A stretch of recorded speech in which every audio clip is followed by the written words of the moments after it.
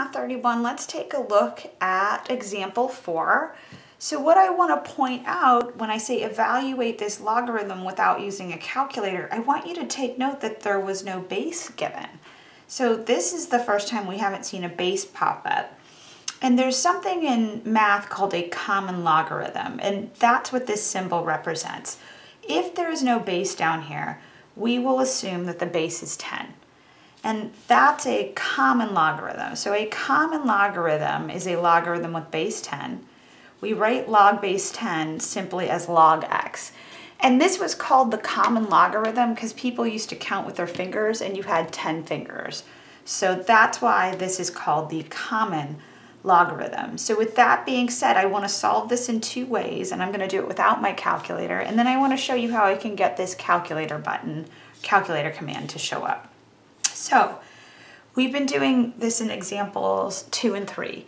If you're more comfortable taking this logarithmic equation and writing it in its equivalent exponential form, you can just tell me 10 to the y is equal to 100,000.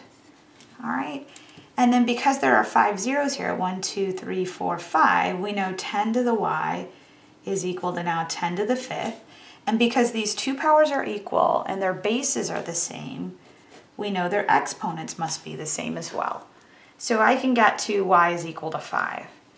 And like I said, I think it's a good habit to start practicing these properties of logarithms.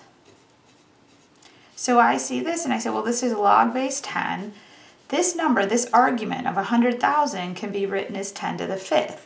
And whenever the base of your logarithm and the base of your power are the same, the only thing that survives is 10 to the 5th. And again, just to remind you, let me rewrite this before I cancel it out, because this entire expression is an exponent. Well, what exponent do you need on 10 to get it to be 10 to the 5th? Well, you need a 5, because 10 to the 5th is equal to 10 to the 5th. That's why this exponent is 5. All right. So with all of that, because logarithms of base 10 are so darn common, they have their own calculator button. So if you pull up your calculator, all right, let's turn this thing on. Looks like I was in my graph screen. I'm gonna go home by hitting second in mode. All right, I'm gonna just scroll down a little bit so we can see the bottom half of my calculator. If you go to your on key and go up 1, 2, 3 spaces, you'll see your common logarithm button. So you have a common log button. You also have something called a natural log. We're going to get to that in just a little bit in this section, but you do have a common log button.